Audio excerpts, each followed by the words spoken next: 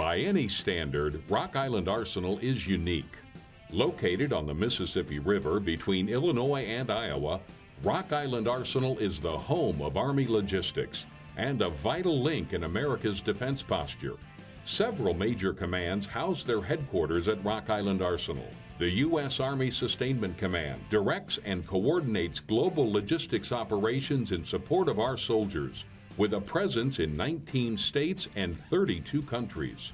Through the Army Contracting Command, ASC has over $36 million in contracts with businesses in the surrounding cities, providing a wide variety of supplies and services while providing many jobs in private industry. Globally, Army Contracting Command facilitates nearly $12 billion worth of contracts. The Joint Munitions Command provides bombs and bullets for our fighting forces, overseeing the manufacture of more than 1.6 billion rounds of ammunition annually. First Army ensures that our reserve soldiers are fully trained and ready for action, no matter how or where they may be called upon to serve.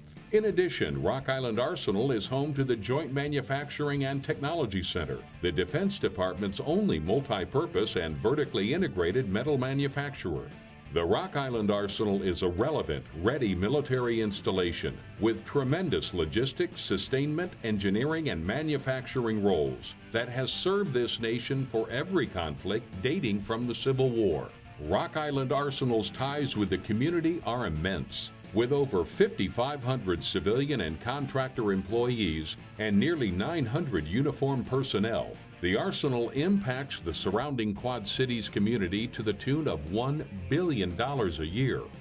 The Arsenal's historic side is also unique.